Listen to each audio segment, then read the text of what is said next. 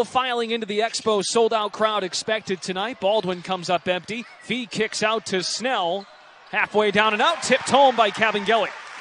The Eastern Conference, a win tonight secures a home playoff game. Kamar Baldwin high off the window. Fee Kabengele scrapes for it. Second chance once again for the Celtics. Starting lineup still out there for Alex Barlow.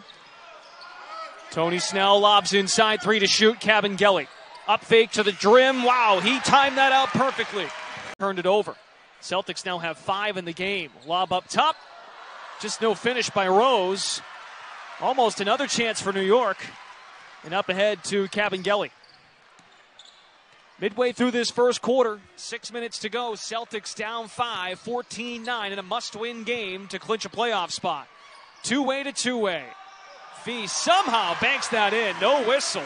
The mark. Celtics shooting 44% now for the game.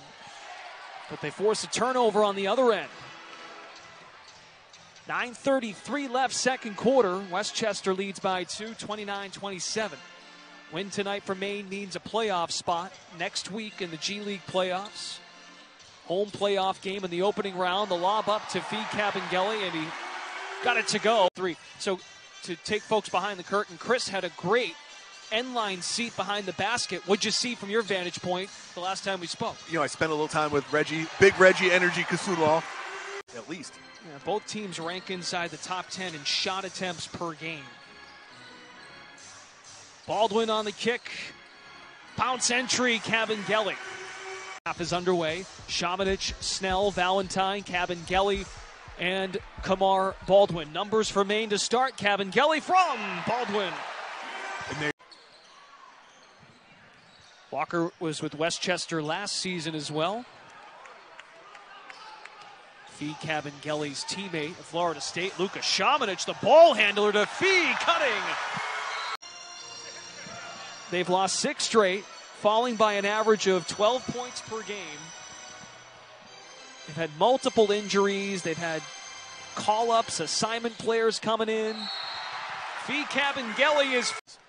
Last couple of games we've had. Pains me when we talk about him being FSU guys. That's right, because you like Miami. And his fierceness on his chest.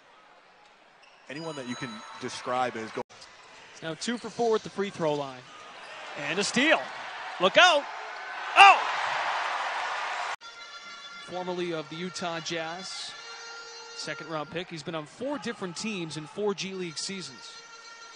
Formerly on a 2-way deal before the COVID season with Utah. Fee Kabengele, middle of the pack rebounding team in the league. Maine top 5 in overall rebounding, D rebounding, and O rebounds. Davison, perfect spot for the line.